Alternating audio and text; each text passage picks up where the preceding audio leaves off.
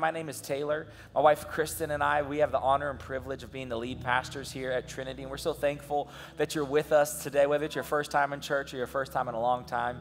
We want you to know that you belong, and we're thankful that you're with us today. I also want to look right into the camera and say what's up to all of our friends joining us online. Some of us are joining us from the East Coast, the West Coast, outside of the globe. But church, can we make some noise for all of our guests? Make sure they can hear you online. Come on, let them feel your love. Awesome, we love you. We love you. But hey, we are in the countdown to Christmas, Advent season. What is Advent? It quite literally just means arrival. And for the last 2,000 years or so, the church has been celebrating this countdown to Christmas, and that's what we're doing. Can you guys believe it? Christmas is next week. For those of you online, you couldn't hear it, but the room just went, oh God, we haven't finished our Christmas shopping. Oh God, we haven't bought all of our gifts. Oh God, the party's still not planned. Anybody else stressed about Christmas next week? There's a few things to do. But we love Christmas. We're so thankful for Christmas holiday. In fact, it's exciting because next Sunday is an incredible day. It's Christmas Eve, and the data has just come out. This is true. The data was just released by Barna that for the last several years, Easter Sunday has been the most attended weekend for the church across the country. But now, this week, the data has confirmed it that Christmas Eve is the most attended service of the entire year. What does that mean? It means that of all the other opportunities you have, the other 51 Sundays of the year, this upcoming weekend is our best opportunity. It's my best opportunity. It's your best opportunity to reach the people who are in our lives, who are far from God, but they're close to us. How many of you have some coworkers who you know need Jesus? You know your manager does. Come on, somebody. But all of us, we have friends and family members. We even got neighbors who don't like us. We got people who we know need Jesus. And next Sunday is our best opportunity to invite them. Christmas Eve happens to fall on a Sunday next week.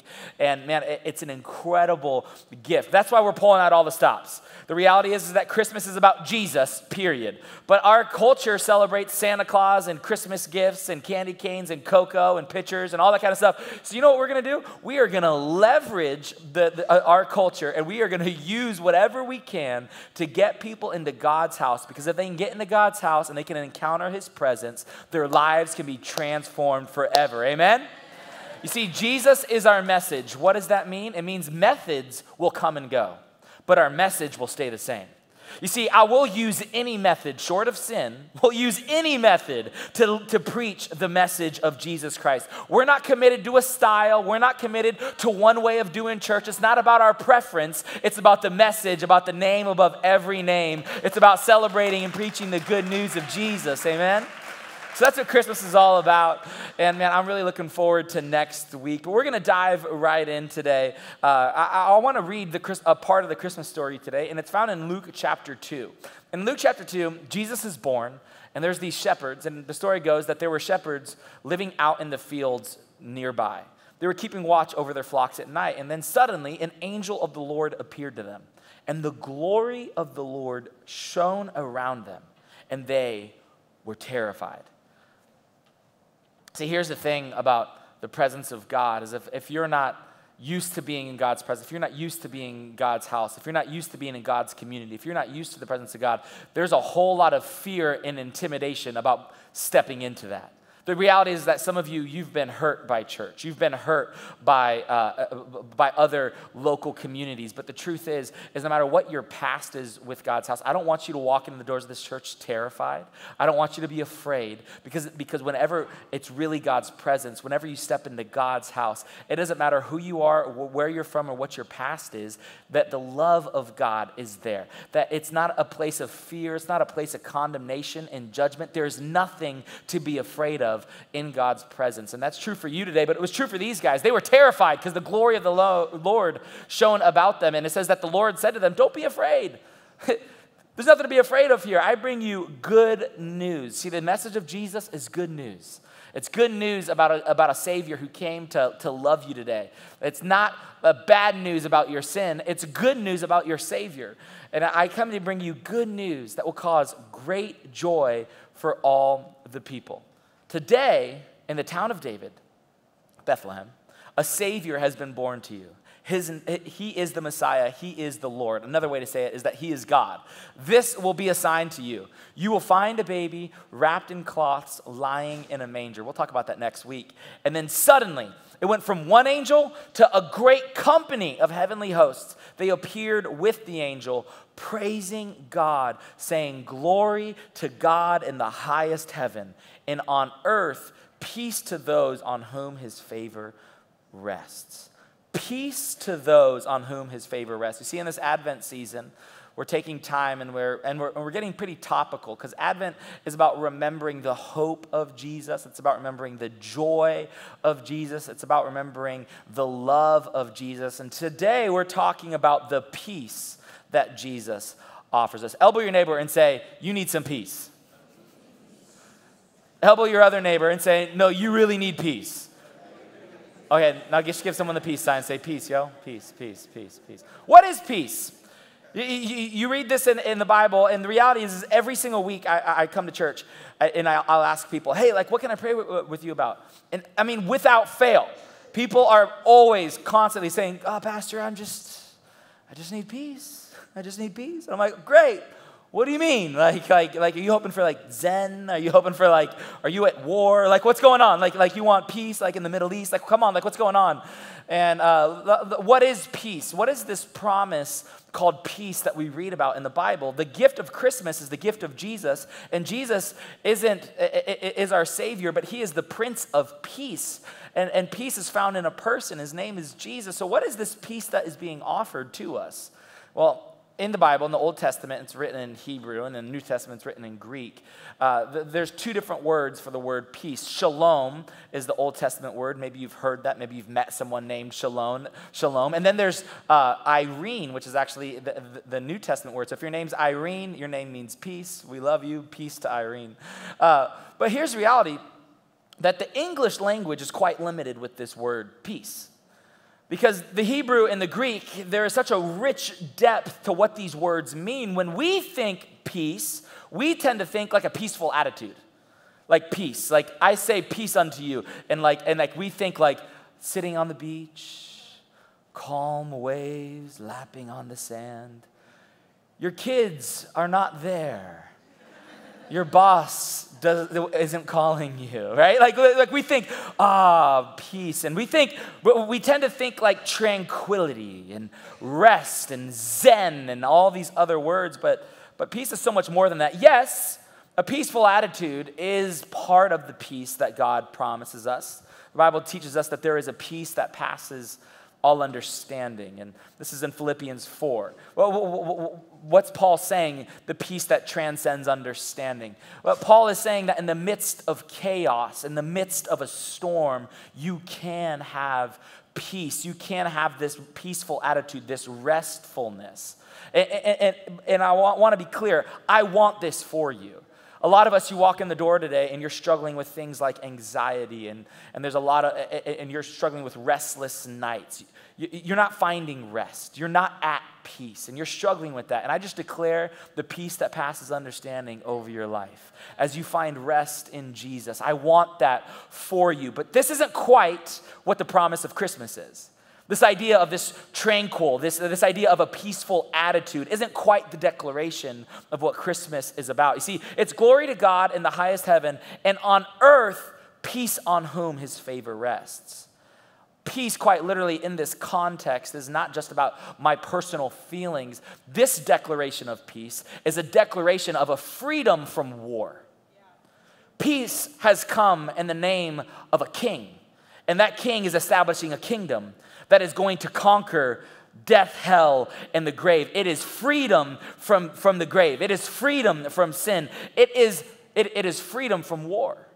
That's what this word shalom in the Hebrew quite literally means. It means this type of peace. And I'm not naive enough to think, see, the truth is some of us, we're here today, and we don't have the peace that we're asking for because we're at war with other people in our lives. See, a lot of us, we live at war. We're in relationship with Jesus, but we're at war with our families. That's why Christmas is such a terrifying time for some of us. You see, We love God, but we're at war with our coworkers. We're at war with our neighbors. We are fighting. There's unforgiveness. There are moments of bitterness towards people. We are at war with others, and as long as we are at war with others, we can have no peace. So some of us, we want peace, and the solution is going to be through reconciliation. See, a lot of us, we don't want reconciliation, we want revenge. But Paul says, do not take revenge, my dear friends, but leave room for God. Friends, God will fight your battles. This is the promise of peace. That leave room for God's wrath, for it is mine to avenge. God will handle it. See, a lot of us, the peace we're looking for is going to come when we learn to forgive. The peace we're looking for is going to come when we learn to apologize. A lot of the peace we're looking for is going to come when we learn how to reconcile. What is peace? Yes, it's this attitude, but it's first this freedom from war. I call it freedom from war because we need deliverance. See, some of us, we're at odds with other people because we are still living in bondage to pride. See, some of us, we're at war with our family because we're living in bondage to arrogance and anger and haughtiness. And what Jesus comes to offer you is freedom from all of those things that is bringing division into the relationships that God has entrusted to you. See, we have an opportunity to have peace in our lives, and it's peace in our relationships. But that peace, that war that we're fighting, it's not just in relationship with people. That war some of us are fighting is the war against sin. And I want to be really clear. A lot of us are fighting a war against sin that has already been won on the cross. You see, some of us, we're not experiencing peace. We're not living with the shalom. We're not experiencing the irene that the Bible promises us because we're still picking up our past. We've already been freed. We've already been forgiven, but we're still going back, so we're not at peace.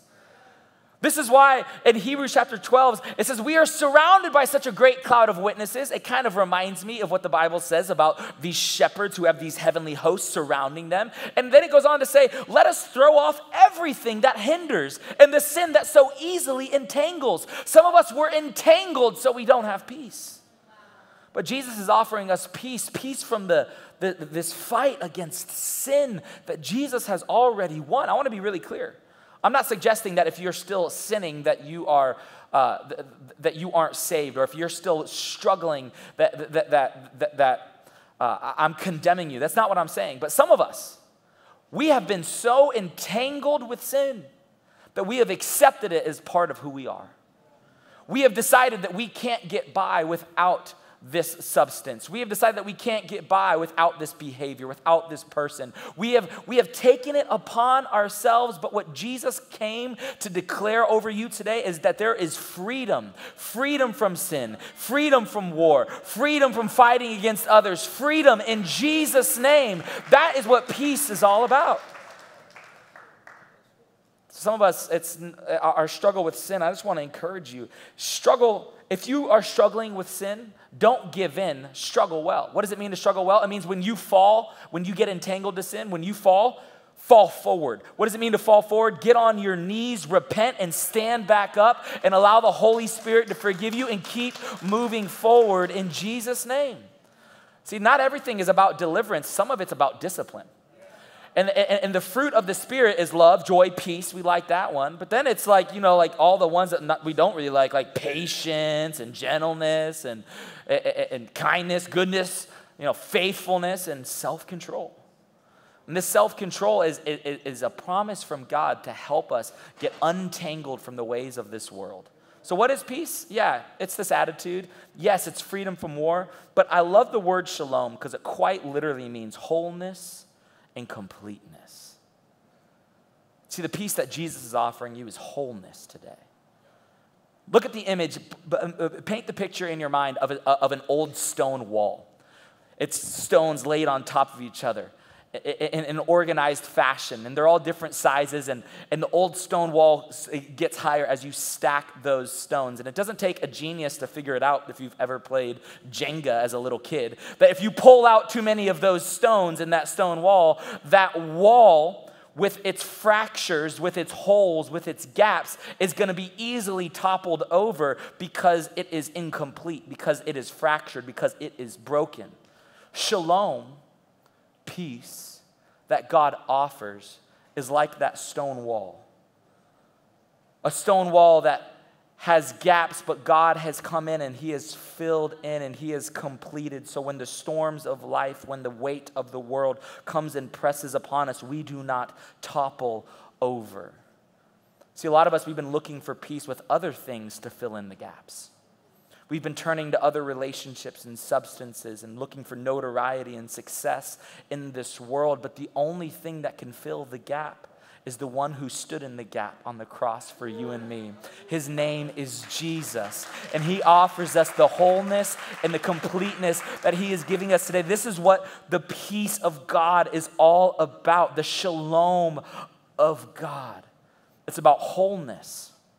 That's why in 1 Thessalonians, Paul teaches us that he says this, pray, now may the God of peace, the God of wholeness, the God of shalom, the God of Irene, may the God of peace make you holy in every way.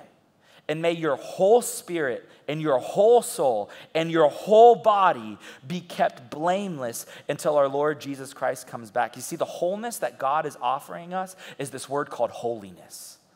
And holiness means to be set apart. To say that every part of my life is set apart for God.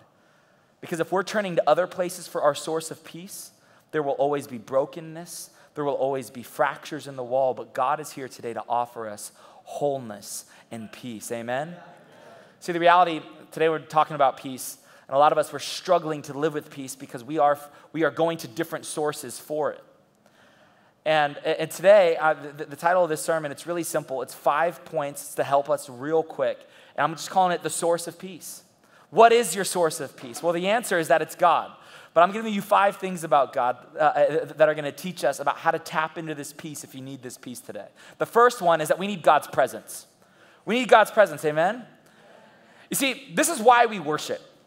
I love our church because don't we have the best worship team in all of New York City? Come on.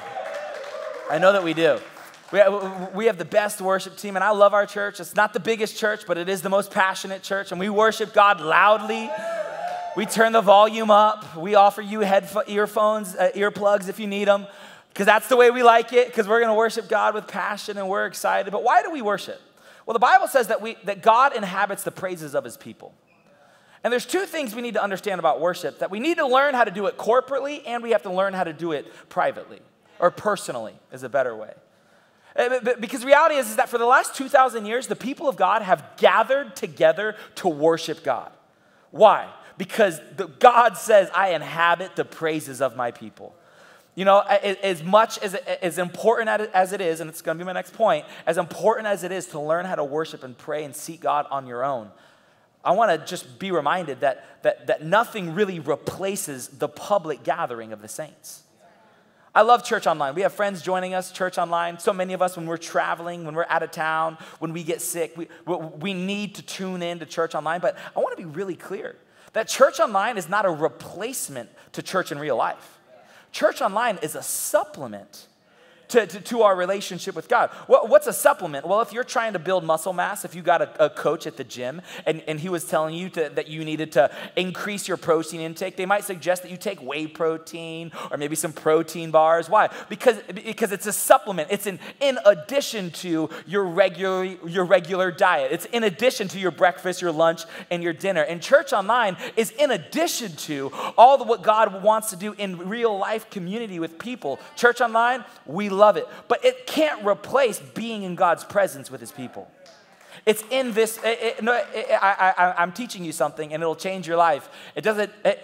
Getting into God's house, it's not just about hearing the word, it's about receiving a hug. It's about having someone lay hands on you and praying. It's about being next to a brother and sister and lifting up your hands and encountering the presence of God in a way that you just can't on your own. It's about being together. So we need to learn about God's presence, and we worship, and I love what DeWitt says. It's not just Christian karaoke, it's worship. I sometimes wish we had the ball bouncing. Dun, dun, dun. Like that would be nice. But it's not Christian karaoke. This is worship, a declaration for ourselves unto God. We need to learn about God's presence. I love what David says. He says, yes, my soul, find rest in God. Find peace. Find rest in God. My hope comes from him. Friends, our relationship with God shouldn't be a struggle. Our relationship with God should be a source of peace, a source of rest.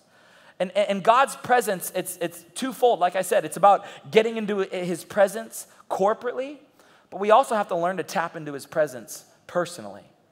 You see, God's presence isn't just set aside for 1 hour on Sunday. No, God wants you to constantly live in his presence. God wants you to wake up tomorrow and carry his presence into that boardroom, into that classroom, into that courtroom. God wants you to carry his presence back to brunch tonight, back to your apartment, back to your block. The presence of God can go anywhere because we carry God's presence everywhere. But have you learned to recognize his presence?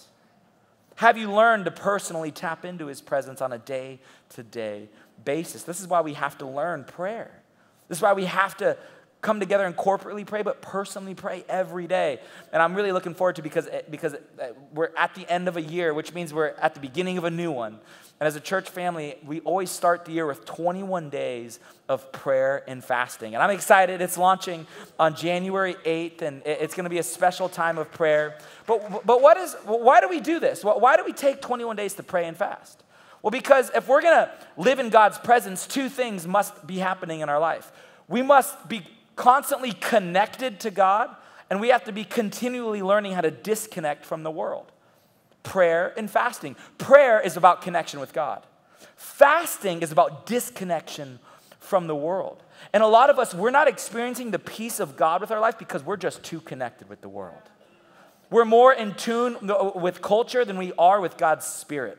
We're more in tune with the trends on TikTok than we are with the Word of God. And I'm not saying that as a condemnation. I'm saying that as my first to say, you know what? I want to connect more to God in 2024, and I want to disconnect from the things that are holding me back from his purpose in 2024. Amen? So it's going to be a powerful time. I'm looking forward to being a part of it.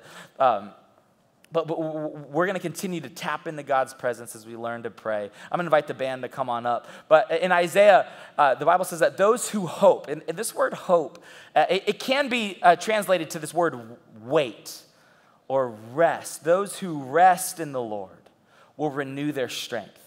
They will soar on wings like eagles. They will run and not grow weary. They will walk and not be faint. God's presence offers us strength today. And if you need peace in the midst of chaos, you got to learn to tap into God's presence. And then the next thing you got to learn how to do is you got to learn how to rest on God's promise. You got to rest on God's promise. What's God's promise? Well, God's promise is found in God's word. And all throughout Scripture, God is speaking to you and I, and he is making us promises. And we need promises from God to help us through the storms of this life.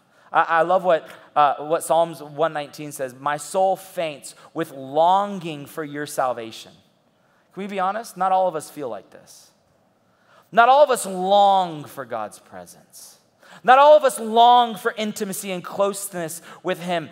He says, my soul faints with longing for you, but I have put my hope in your word. Not all of us are finding our hope and our peace in the promises found in God's word. But this is why in Lamentations, when Solomon's writing, in the midst of lamenting, in the midst of sorrow, in the midst of depression, he says, yet in the midst of this chaos, I call this to mind, and therefore I have hope. What's he calling to mind? God's word. He's saying because of the Lord's great love, we are not consumed. For his compassions never fail. They are new every morning. Great is your faithfulness, God. Have you learned how to rest on the promises of God when you're in the middle of a storm? You see, I love that it's Christmas time, and around this season, so many of us are traveling, or we have friends coming to visit us. It's a time of family. Just by show of hands, how many of you are going out of town for Christmas this year? Come on, just go, you make it some noise. Okay, that's about half the room. The rest of you staying home, staying in New York City? Okay, yeah, New Yorkers, we're excited about that. The reality is that so many people are, even right now, we have friends who are guests in this service, and they're from out of town coming to New York City because New York City, let's be honest, it's the capital of Christmas. Like, Christmas without New York is not Christmas at all, okay? Like Christmas was invented in New York City, okay? Like, I kind of believe it. But Christmas in New York, they go hand in hand. But so many of us are traveling. And I travel a lot. I remember when I was just starting out in my ministry, one of my dreams was to travel and preach a lot. And as I've done that more and more, I'm just like, I don't want to get on any more planes. And I just want to stay home with my family. But I've traveled a lot. I've got a lot of miles. And I've learned something as I've become a frequent flyer. I've learned to be able to determine when I get on a flight, who's a frequent flyer and who's brand new to this thing. I can tell. And so can you. I remember just a few weeks ago, I sat down on a flight, and I'm the last one on the plane, because why get on the plane early? I don't need to do that. Like everyone who's kind of some people want to get there early, sure, good for you. I'm the last guy on that flight. I'm alone, and they're like, is anyone else coming? And I'm like standing there being like, are you going to close the door yet? They're like, no, well, we have 5 more minutes. I'm like, I'll stand here. Like I get on that plane last, and I remember coming in, sitting down next to this guy, and he was already worried. He was white knuckling the seat, and I could tell that he was all freaked out. And I know I'm a pastor, and I know I'm supposed to bring peace to people who are in the midst of fear, but I put my headphones on and I just try not to talk to him. No, I ended up talking to him, trying to encourage him. It was his first time on a flight. And it was his first time. He has no experience, no proximity with airplanes, with air travel, just his first time. So he was nervous. And I thought he was nervous on takeoff. Do you know when he was really nervous? When we hit turbulence. This is like a man's man. And he was not a man's man when that turbulence hit. He was scared. And that fear, to me in that moment, was so unrelatable. Because I have complete confidence in that airplane. I've been on so many. I'm on airplanes all the time. The pilot, I know that they're trained. They're going to do a great job. At no point did the thought pass my mind, there's something to be afraid of. I'm more like inconvenienced that my Coke Zero is spilling, I'm like, it's annoying. He's like, we're going to die. I'm like, no, the Coke Zero is spilling. It's fine. But see, a lot of us who are new in this relationship with God, when storms come, we just begin to panic. Begin to freak out. Why? Proximity problem. A consistency problem. A relationship. We haven't gone to the source enough.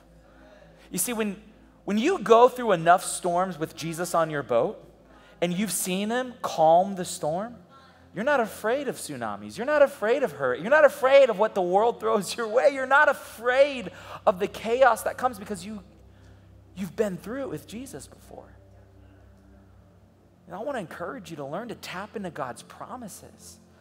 Because for some of you, you're new to this relationship with God, and you say, well, Pastor, I'm just so new to this. Well, that's why God's word is so beautiful, because there are people who have gone before you, who have endured and gone through, and we get to carry their stories become our stories. And if God did it for them, God can do it for you. It's also why we need the church around us. We need people around us who have gone further. If you're going through a divorce today, don't do it alone. Find another believer who has had to suffer through these same moments. If you're struggling with a terminal disease, don't do it alone. Church online's not enough. You need a brother or a sister who has come on the other side of cancer and said, God did it for me. He can do it for you. Don't do it alone. If you're struggling with sin and you're doing it in secret, take off the mask. Get into a group. Say, I'm struggling, but I want to struggle well. Don't do it alone. And some brothers and some sisters will come around you and say, hey, look, God has freed me. I know he'll do it for you. Don't do it alone. Some of us it's our first time. We're getting on this plane, and see, the truth is that the presence or the absence of peace is the evidence of a lack of faith or the lack of relationship or a lack of intimacy with God. And I just want to encourage you to press into God, press into his people. We need God's presence. We need to stand on his promises. And this third one, a source of peace, is kind of unexpected. But sometimes, often, not sometimes, quite regularly, all the time, God is in all of his goodness, takes the worst parts of our life, the most uncomfortable parts of our life, the painful parts of our life, and he redeems them to train us and to develop in us, to grow in us a peace, a trust, a hope. This is why Paul says that it's through him, through God, that we gain access. We gain access to God by faith into his grace, which we now stand. Meaning that we get to be in a relationship with God because of him alone. We don't earn our way into heaven. And we boast in the hope of the glory of God. So we brag not on what we can do, but on what God has already done. But he says we don't just boast about that. As Christians, we get to also boast about our suffering. We get to say, hey, when we suffer, we know that suffering produces. Suffering grows. Suffering develops perseverance. And perseverance develops character. And character produces hope. Friends, God is so good that even when we do go through these storms, when we go through these hard moments of life, when we get the diagnosis, when we go through really hard moments, God, in all of his infinite wisdom and grace, uses even the worst parts of our life for our good. God's not against you. Some of you, the way that you live your life is you actually think, some of you did this yesterday. Something bad happened, and your first thought was, this must be God's judgment for me for what I did. Some of you, your whole relationship with God is that. You think it's causal. You think God will love you more if you're better, and God will love you less if you're worse. And I want you to know that that is a lie from the pit of hell. Here's what's true. God loves you just as you are. Like, I have 4 kids, and I love them just as they are. My kids, they don't pay rent. My kids, they don't clean up. My kids are not very helpful all the time. But I love them. And they're 6, 4, 2, and 0, okay? Like, they are all little. Like, I've got little kids. And I don't love them for their contribution. I love their art, but I don't love them for their art. I love their jokes, but I don't love them I love them for one reason. They're mine. Guess what? I don't love them more when they do better. I don't love them less when they stress me out. I love them because they're mine. Friends, that's how God sees you. He loves you because you're his. But in the same way that I love my kids as they are, I want my kids to grow up. I want my kids to meet Jesus. I want my kids to grow in maturity. I want my kids to step into their calling. I want my kids to change the world. I want them to grow up and mature. That's what God wants for you too. He loves you so much, but he doesn't want you to stay there. He wants you to be transformed. He wants you to experience this freedom. He wants you to become all that he's called you to be. And he's offering us life. He's offering us peace. He's offering us wholeness. And we tap into the source when we learn to get into his presence, when we begin to stand on his promises. What God is offering for us today is a life with him.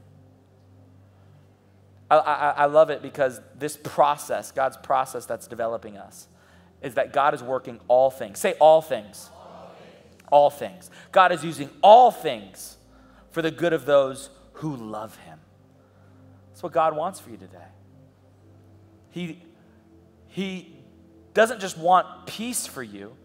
First, it's not about the peace, it's about the love. I think it's really interesting because I'm talking about peace and all of us want God's peace. But peace is the byproduct. It's the fruit. It's what we get as a result of a relationship with God.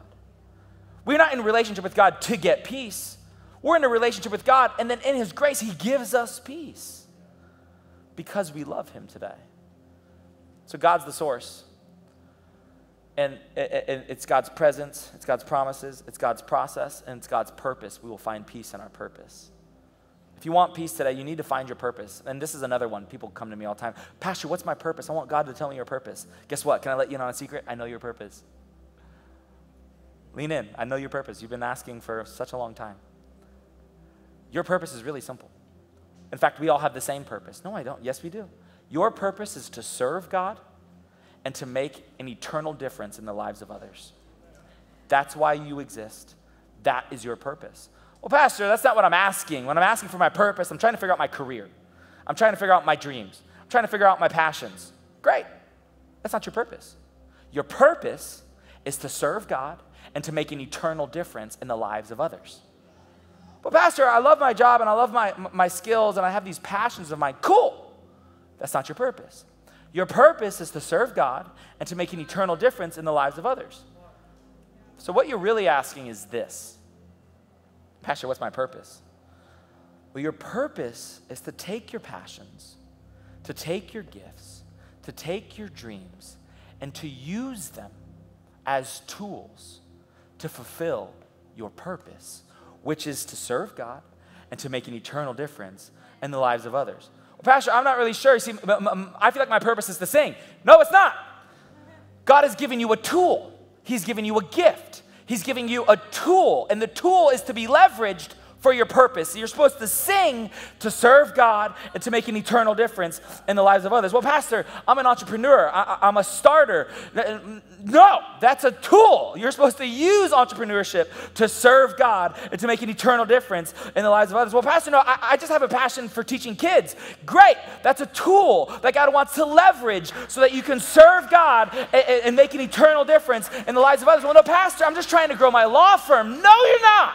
You're trying to use your law firm to serve God and to make an eternal difference in the lives of others. These are just tools that God has entrusted to you. You know your purpose, but are you walking in it? Most of us use the tools not to serve God. We use them to serve us. That's why there's no peace. What's great about how God designed his church and how he's designed each and every one of us is that we get to live on purpose every single day. Purpose is not a destination. You don't discover it. You don't find it. You choose it and you live in it every single day. You can walk in purpose right now. On your way home, when you go hang out with your roommate today, ask God, Lord, how can I make an eternal difference in the life of my roommate? It'll change the way you live in front of them. It'll change, your life will become a sermon in and of itself. Why? Because you're going to live your life on purpose. When you go to the classroom, the boardroom, the courtroom tomorrow, you're not just doing it to get a paycheck. You're doing it to serve, to make an eternal difference in the lives of others. If you want peace, start living in your purpose. I love our declaration over 2024 because, you know, if you've been a part of our church for long enough, you know I've never taught Jeremiah chapter 29:11 because it's one of the most famous scriptures in the Bible. And it's often taught out of context. Because Jeremiah chapter 29, everyone loves this part. For I know the plans I have for you, declares the Lord. Plans not to harm you, but to give you a hope and a future. I'm going to prosper you. And everyone's like, yeah. But the context is the whole point of the story. God is saying to his people, look, I'm about to carry you into the worst season of your life. It's about to be, what's about to happen, for those of you who don't know the Bible, is that Israel is about to be invaded by a foreign entity. Babylon's going to come in and literally invade them, be at war, kill people, take them captive, take them back home, destroy their culture. It's going to be terrible, 70 years. But following Jesus isn't about escaping pain from this world. It's about having the source of strength and peace through the pain of this world. And God says, even though this hard moment's coming, I want you to have this hope. I want you to rest in this peace. That no matter what happens in the world around you, I have plans for you.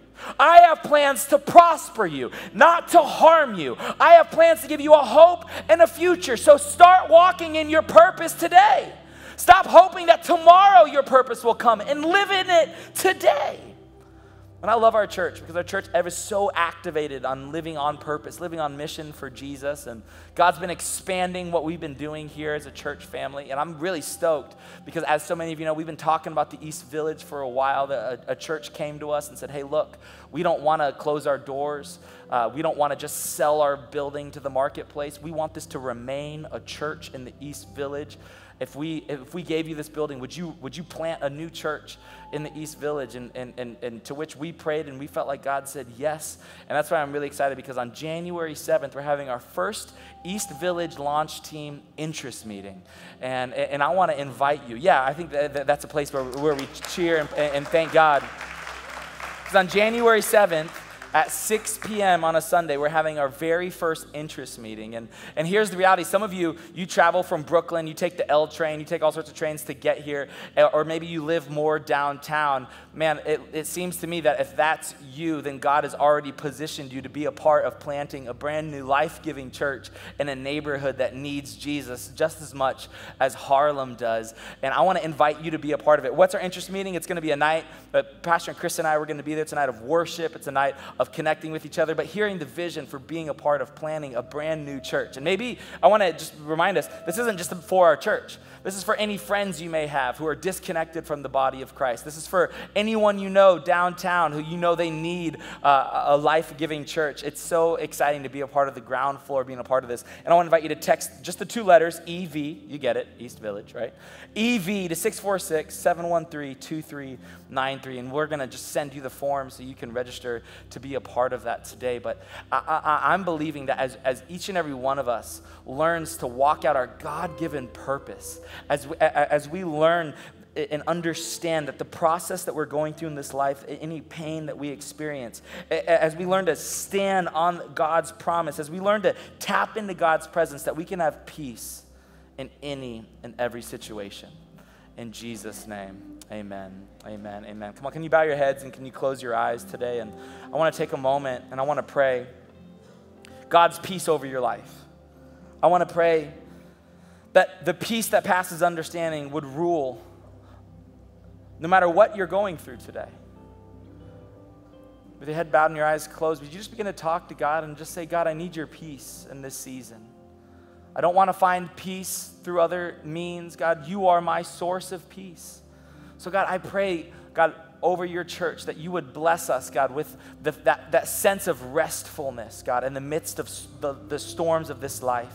That we would learn to trust in you. And that, God, I just pray against anxiety and replace it with peace in Jesus' name. And God, I pray for those of us who are at war relationally. God, I pray that you would show us where we need to repent, where we need to apologize, God, and where we need to forgive. And God, I just pray, God, that families would be reunited, God, that relationships would be mended, God, and that we would stop being at war with others. And God, and I pray, God, that we would stop being at war with sin. God, I declare freedom over your people. God, freedom from sin in Jesus' name. God, would we not be entangled with this world, but would we disconnect and reconnect with you? God, we're asking for wholeness and completeness today. In Jesus' name. And I want to pray a second prayer. If you're here, everything I'm talking about, this peace that God offers, God being our source, it's kind of dependent on the first call. Are you going to go to God as your source? Are you going to surrender your life to the lordship of Jesus Christ? The Bible says that all you have to do to enter into eternal relationship with Jesus is to confess and believe. Confess that he's Lord. That means he's in charge of your life. He's God. And believe in your heart. Believe what? Believe that he's God. Believe that he died for you. Believe that he rose again. If you confess and believe, that's the first decision.